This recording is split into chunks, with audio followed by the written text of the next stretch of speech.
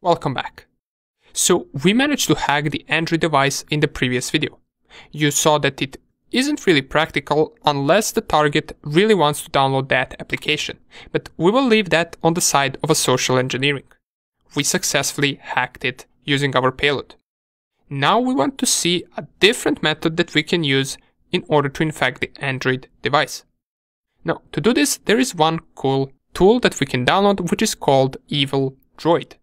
It pretty much automates everything that we did in the previous video. For us, in case you're lazy, you can just run the Evil Droid tool and it will perform the payload creation, setting up of the server and all of that by itself. So let's see how that would work. If I go and open the Firefox and I simply just type Evil Droid in my search bar.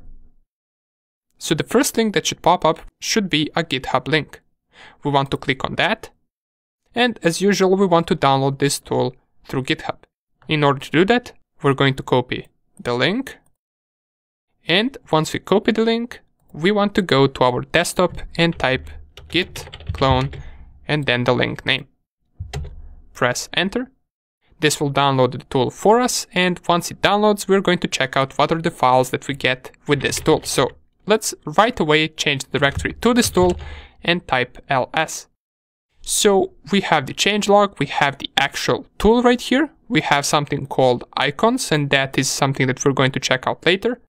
We have readme.md and we have the tools right here. So I'm not sure if this Evil Droid is an executable file. Let's give it a try. It says permission denied, so it might actually require root privileges in order to run.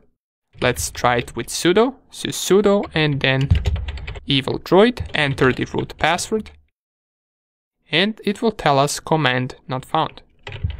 Let's first try to make this an executable, and if I type ls once again, now it changed colors, so let's try to run it with sudo privileges. Once it starts, it will tell us checking for internet, it is connected, it will check for dependencies, and if there is anything or any tool that it needs, but that it couldn't find, it is going to install it by default, so you don't really have to do anything. As you can see, we're missing this AAPT and it is installing it for us. Let's wait for a few seconds in order for this to finish. And once it finishes, it should prompt you with this window right here that says execute framework and services. We want to click here yes, and this will start the Apache 2 service for us, and it will start the Postgres SQL service also for us. The Apache 2 is used in order to transfer the payload the same way that we did in the previous video, and the Postgres is used in order to load the MSF console exploits and payloads faster. Once we click on that, it will lead us to the main menu. So we have a couple options right here. We have the option to create the application or the APK file with the MSF venom, which is MSF.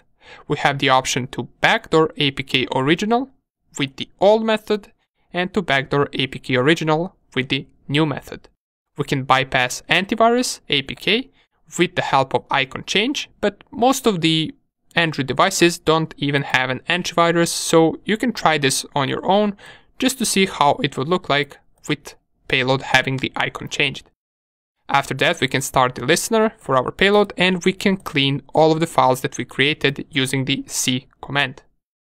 So what we're going to try this time is we're going to just create the regular payload. It will automatically find our IP address and it will print it right here. We want to click on OK. Keep in mind that it also gives you your public IP address in case you want to actually infect the device over WAN.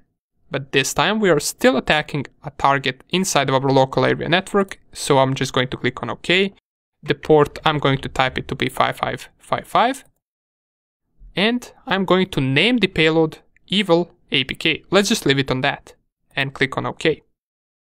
Now the next option that it gives us is which type of payload we want to create. Keep in mind, all of these payloads are Android payloads, so you can just give it a try for each and every one of them. I'm just going to go with the regular Android Meterpreter reverse TCP, the same one that we used before. All of these others would work as well, so if you want to create another one, you can give it a try. Once you select the payload, click on OK. It will generate the payload and it will do all of these things automatically. Once it creates the payload, it will give us an update right here that APK payload was created under this location right here. Let's click on OK. And after that, it gives us an option to choose whether we want to start the multi-handler with MSF console with the help of this tool. It will do all of these things automatically. So let's just click on OK. It will load up our multi-handler. And while it does that, what we're going to do with the help of a second terminal is we're going to navigate back to the /home/mrhacker/desktop, then change to the evil Droid application, and here we're going to have our payload right in this directory. So let's change it to evil apk, type ls, and here is our payload. Let's move the payload to our Apache 2 web directory, so sudo mv and then evil apk to the var www/html. Okay, once that is done, let's go back to our evil Droid.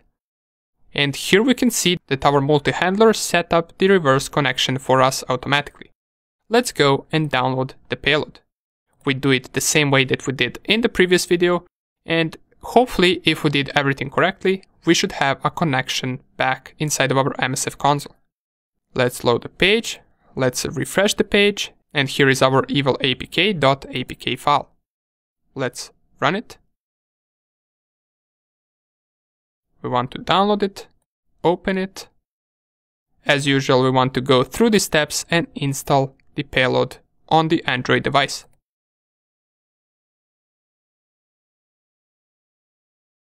Let's click on open. And if we go back, here is our Meterpreter connection. Now, let's give a try to the command that crashed our connection in the last video, which is app_list. And this time it actually works.